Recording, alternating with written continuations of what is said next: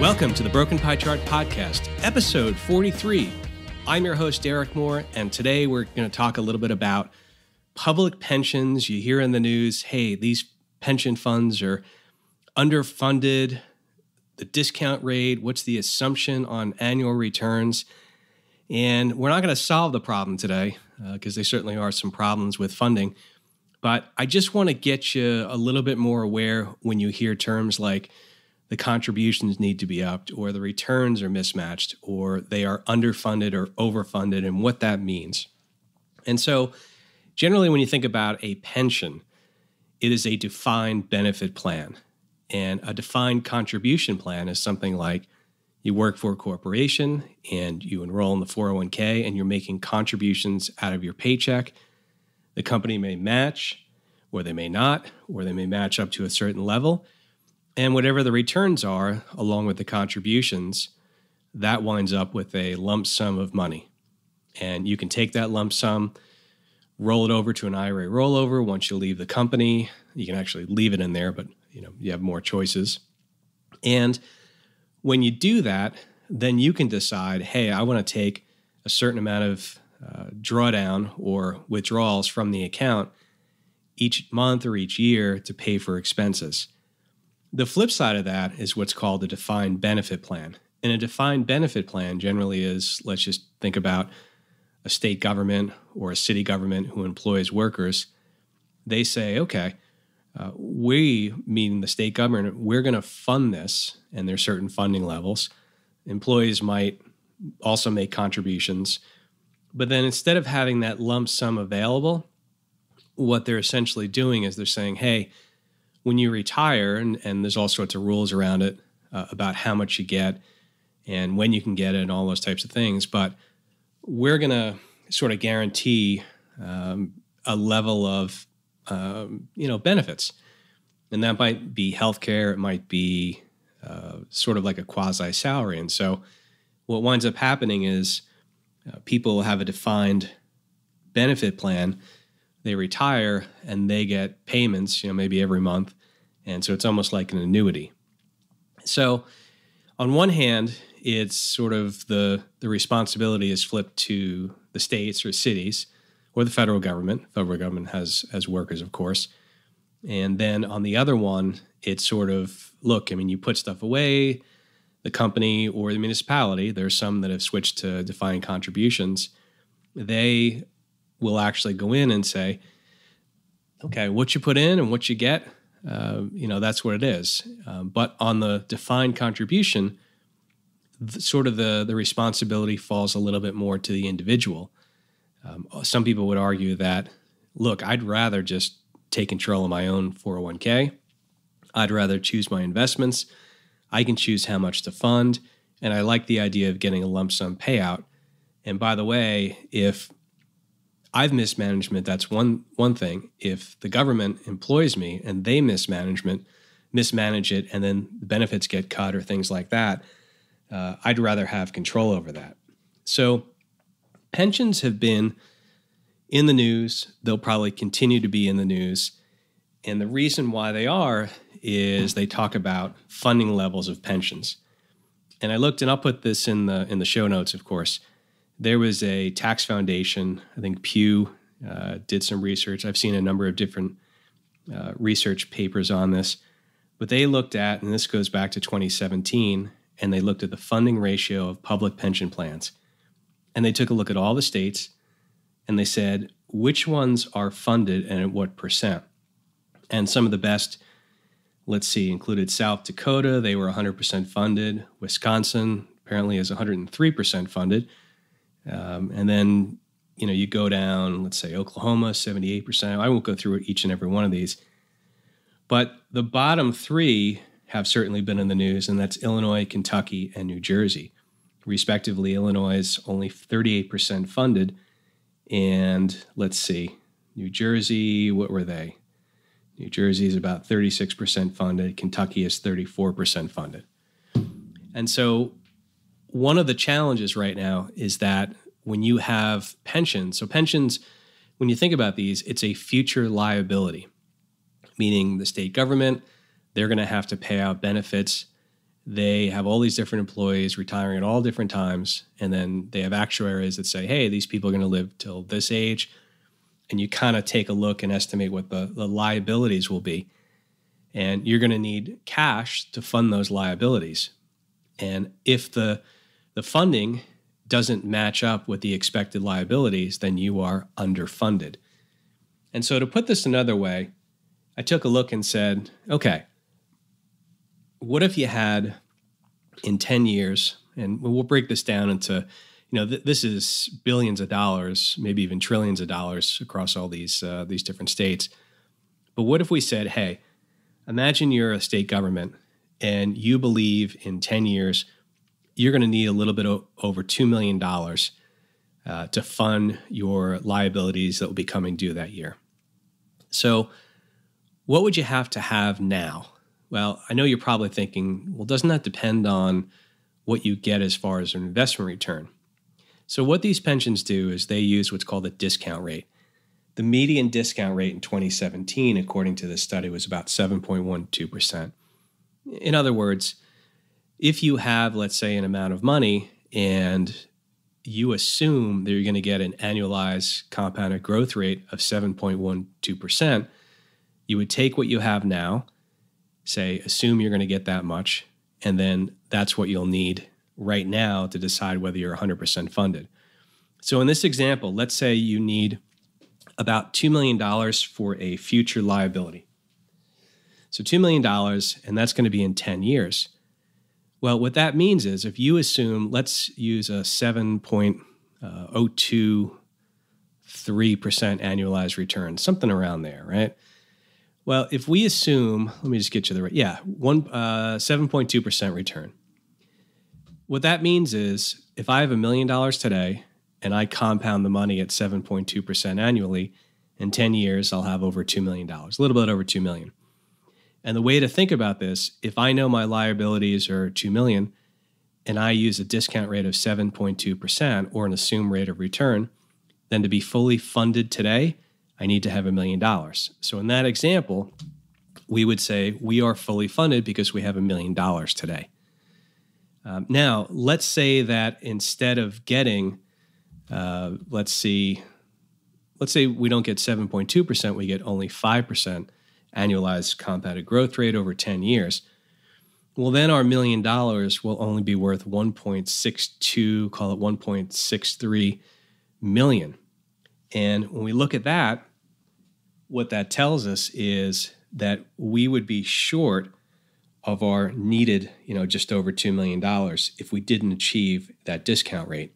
And this is kind of an important point because, when you assume a discount rate, you assume a rate of return, basically what you're saying is that you're assuming that you're going to make that every year. And if you don't,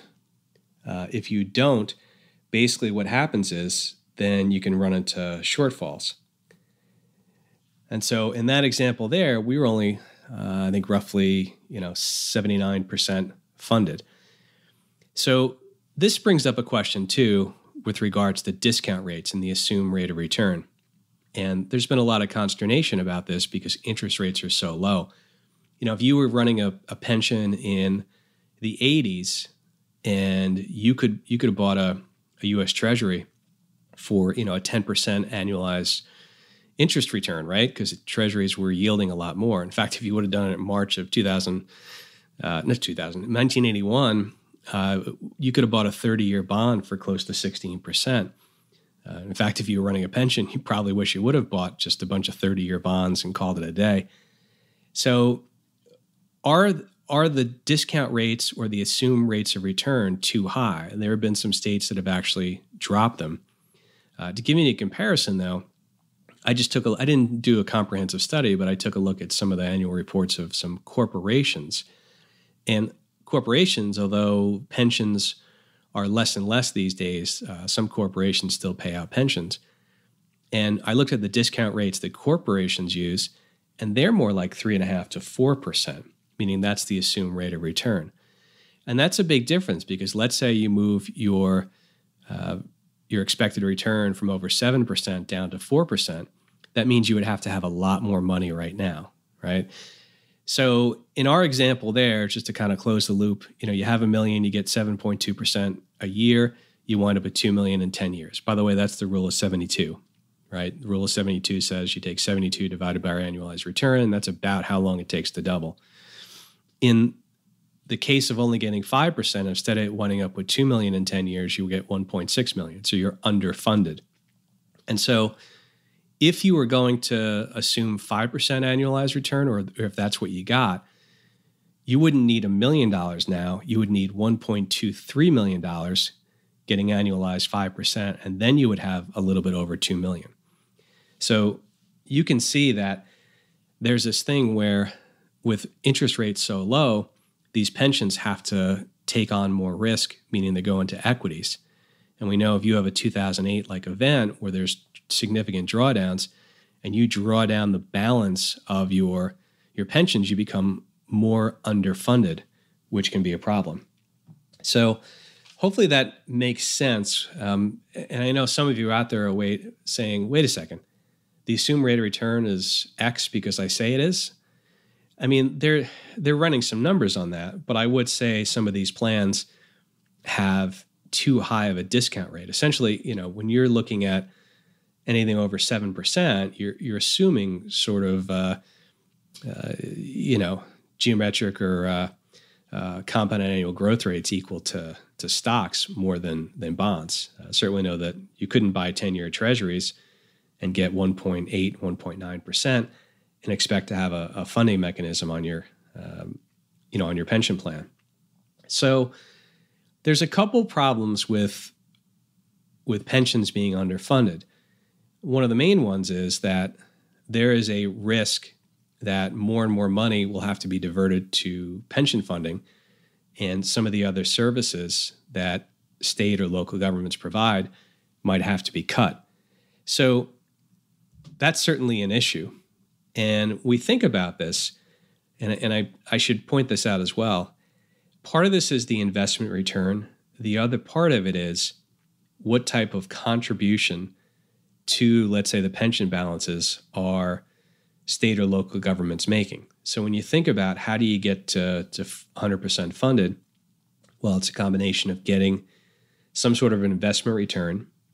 It's about the contributions, whether that be state and local government contributions, meaning they have to put money towards the plan, much like the same way you would say, hey, if I want to have $1 million when I retire and I have this much now, if I assume this rate of return, I'm going to have to contribute on a regular ongoing basis. And if they don't contribute enough, well, then you could wind up with a pension funding shortfall. And then the other part of it is the benefits, and let's just call it the level of benefits. And so if you have benefits that are very, very expensive, that certainly can go into whether or not you'll actually be able to meet the future liabilities.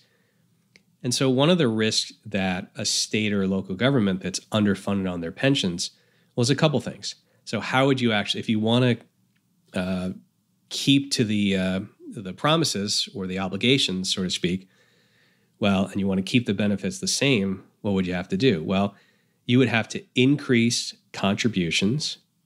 You would have to hope that you would get outsized upside investment returns and not have any drawdowns, not have any really bad periods. And by the way, the fact that pensions many years ago used to be much more in safer fixed income, and now they're in all sorts of things like hedge funds and equities and real estate. So there's more risk in there. But if you wanted to keep those same benefits, and you might actually have to have current employees up there, they may have to contribute as well on an increased basis. So the other thing that might come out of this too is there's a potential, and I don't pretend to be an expert on all these state laws and constitutions, and some states have laws about what you can do with level of benefits. But one of the risks to retirees or people who will retire is that a state would have to cut back on the benefits because they cannot fund them as they are now. In other words, if you said, hey, we're going to pay you 80% of your final year salary, and we're going to increase that number every year based upon how inflation, like a cost of living adjustment, they might say, look, we have to cut that back because we're so underfunded, we can't meet that obligation.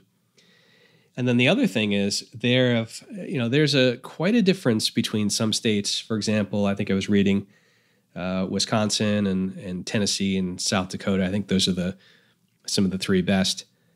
Their state governments or their local governments, they kept up with what their actuaries or what the people who look at this stuff say. Hey, you got to contribute this many dollars at this interval on these dates. And some states fell behind and didn't contribute enough. And as we know, what happens is it's almost, now a state like New Jersey or Illinois or Kentucky, they would have to up their contributions much, much more. And I guess the best way you can put this is, let's say that you started working out of college at 21, and you're putting away your 10 or 15% of your paycheck, you're getting a match, and you work for X number of years until 65. If you're consistent, you put away a lot of money.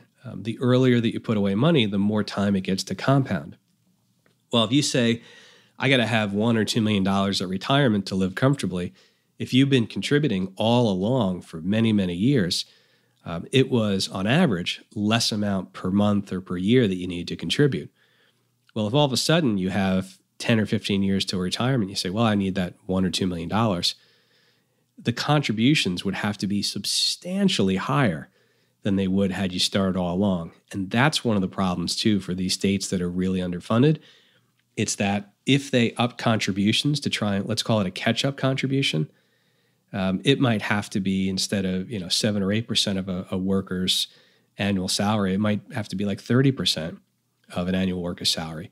And a lot of these states already are running tough budgets and funding sources.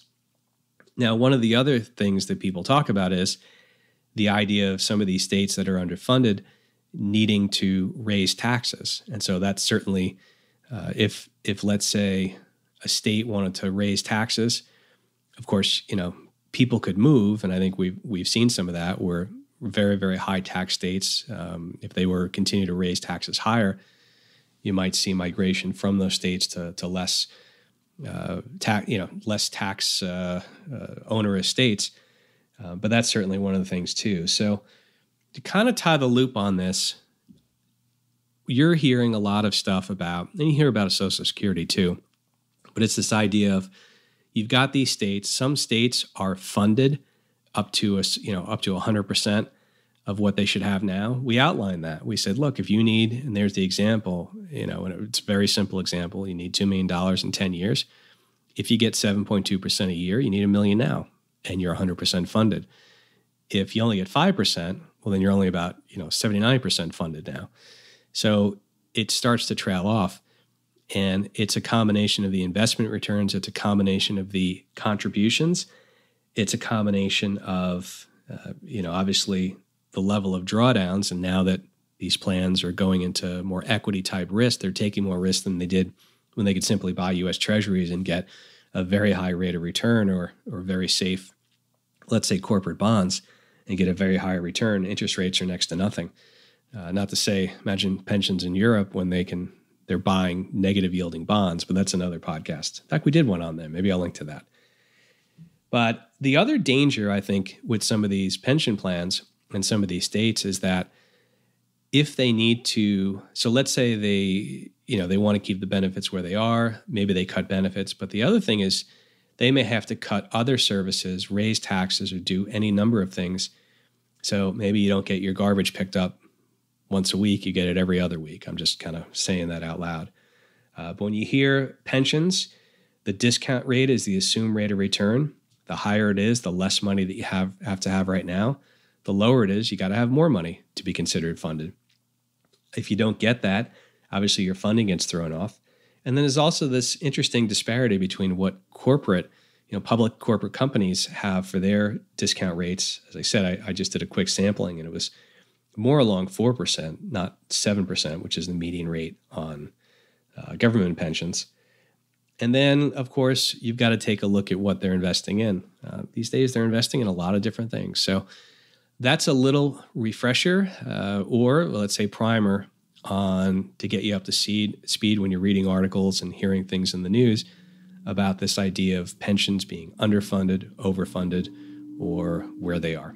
All right, folks, once again, if you find this valuable, instead of spending the time and asking you to like it and rate it, you don't have to do that. Just share it. Share this with somebody you think that might be interested in it, and I'd appreciate it if you do that. We'll talk to you all real soon.